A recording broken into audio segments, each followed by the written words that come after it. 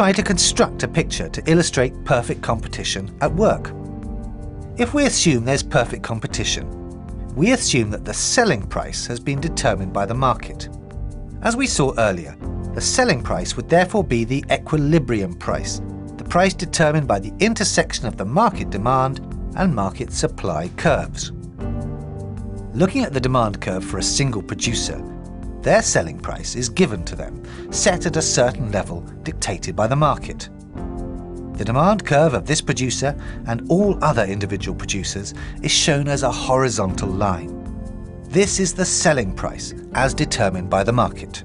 Let's think why the business will not sell at a higher price.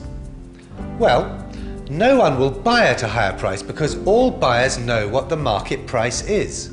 Remember, there's perfect knowledge and there are many other sellers out there to buy from. And why not try to sell at a lower price? Consumers surely always love to buy at a lower price.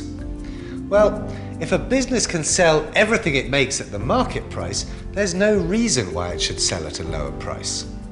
So, under perfect competition, the seller cannot sell his goods at a price higher than the market price and will not sell at a price lower than the market price.